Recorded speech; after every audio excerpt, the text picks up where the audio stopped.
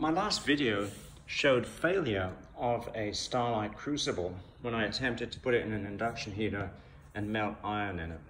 So I've made some new Starlite Crucibles here.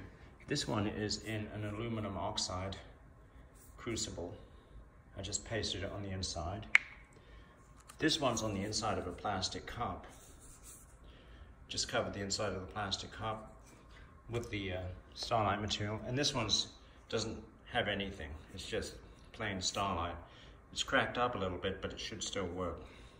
So what I'm going to do, at the suggestion of one of my viewers, is to carbonize the inside of each of these by heating it up with a torch until the whole inside of each of these crucibles is covered in a thick layer of carbon foam.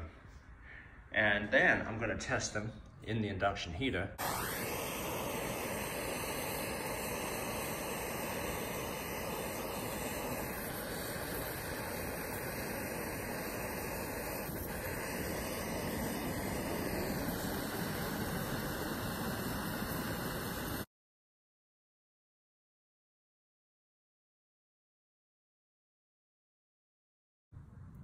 Okay, induction heater set up.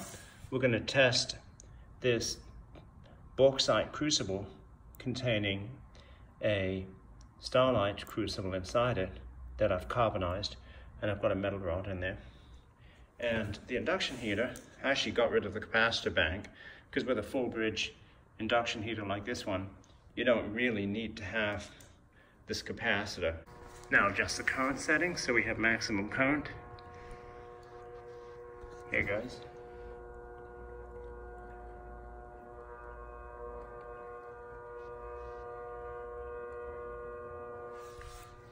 Piece of metal's heating up quite a bit.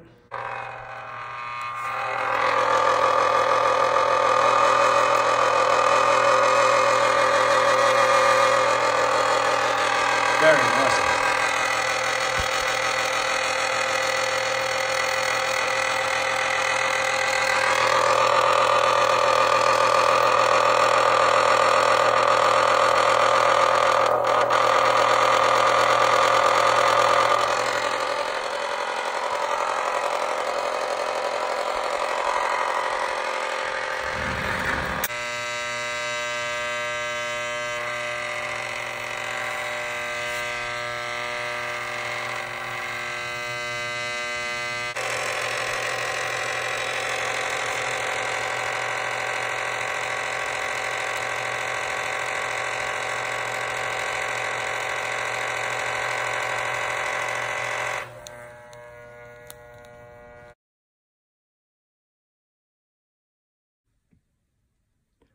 Okay, well, let's see what's left of this.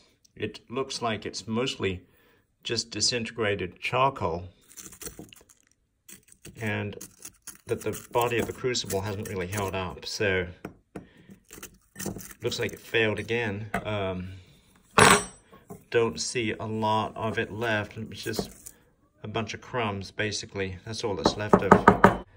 Seems like I'm going to have to think about the formula. And I'm starting to think about silicone-based products.